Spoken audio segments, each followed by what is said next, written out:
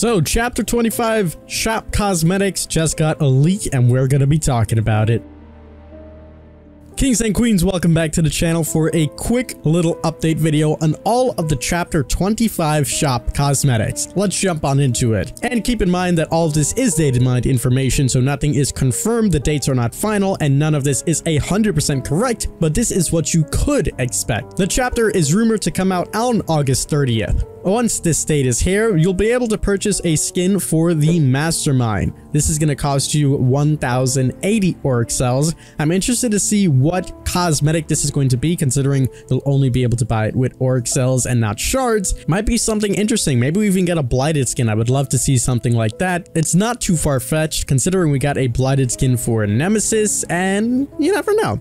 The next one that we have on the list is one for Rebecca. Again, this is going to only cost Auric cells, 1,080 to be exact. This is going to be rumored to come out on August 30th. The next one is for Ada Wong, similar to Rebecca, same exact thing, August 30th for 1,080 Auric cells, maybe giving them some alternative looks that you've seen in the past. The next one is going to be for Leon, same thing, 1,080 Auric cells, and the next one is for Jill, 1,080 Auric cells. Then we're going to be getting Shiva and Carlos coming out. These are going to be legendary skins for Leon and Jill, accordingly, and you will be able to purchase these for 1,485 Auric cells, so a little bit more expensive than the others. The next one we're going to be getting is a lock set for the Legion. I'm very interested to see what this is going to entail and what it's going to be. This also is coming out rumored on August the 30th for 1,485 Auric cells.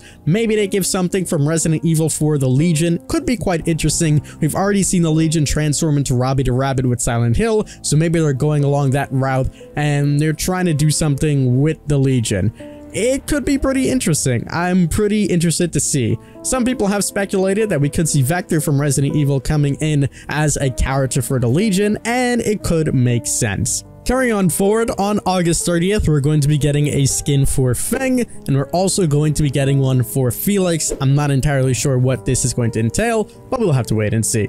Moving on to September 13th, we're going to be getting 3 new skins. The first one is going to be for Claudette. You'll be able to buy this with Auric cells and shards, so I wonder what this one's going to be as well. We'll have to wait and see. The next one is for the Trickster. This one is going to be for Auric cells only, and the final one is going to be for Dwight. This one's going to cost 1,080 Auric cells or 21,600 shards.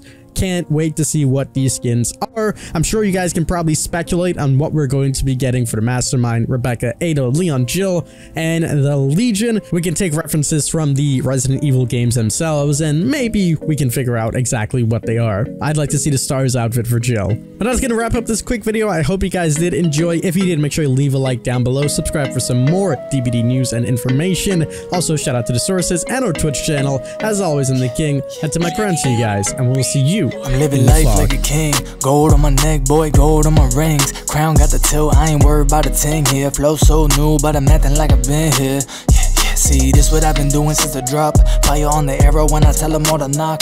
Once I get it going, ain't no way I'm gonna